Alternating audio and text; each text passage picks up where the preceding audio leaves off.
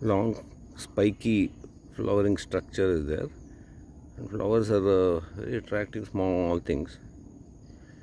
This is one of the ground plant, Desmodium, I think, mostly, though I forgotten the name, and I put it up for ID. It's a spreading legume, so it's a ground cover plant, and flowers are very tiny but attractive, and leaves and all look like this.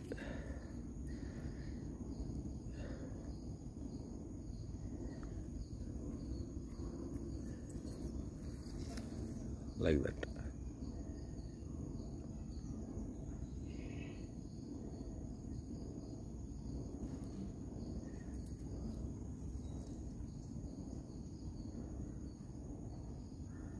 So this is one of that Desmodium species. Correct idea I have to find out. This is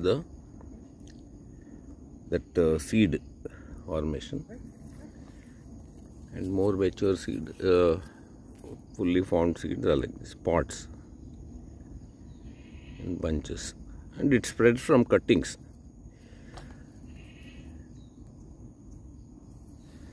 So in this pot I had collected and planted some mother plant. Now it has come out and started spreading. So from here we can take out cuttings and make new plants.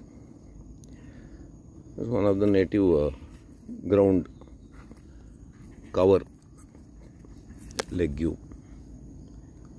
with the pink flowers.